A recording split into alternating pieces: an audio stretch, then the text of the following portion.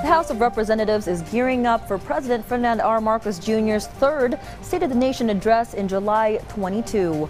A coordination meeting was held earlier for the annual event, which was attended by Malacanang, Congress, and Senate officials, as well as various media companies.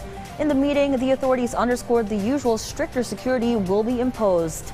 Meanwhile, following the directive of House Speaker Martin Romualdez, House Deputy Majority Leader Erwin Tulfo met with the Philippine Health Insurance Corporation officials, wherein Tulfo urged PhilHealth to widen its benefit package for the dialysis patients. To solve this problem, ang gagawin ng PhilHealth, idodoble na lamang yung 2,600 na package for dialysis. Gagawin ng PhilHealth na 5,200 para all-in. Para wala nang ika-cash out yung mga diabetic, yung mga nagpapadialysis, wala na siyang ika-cash out. Kasi every time, lalo na yung mga 3 times a week nagpapasesyon,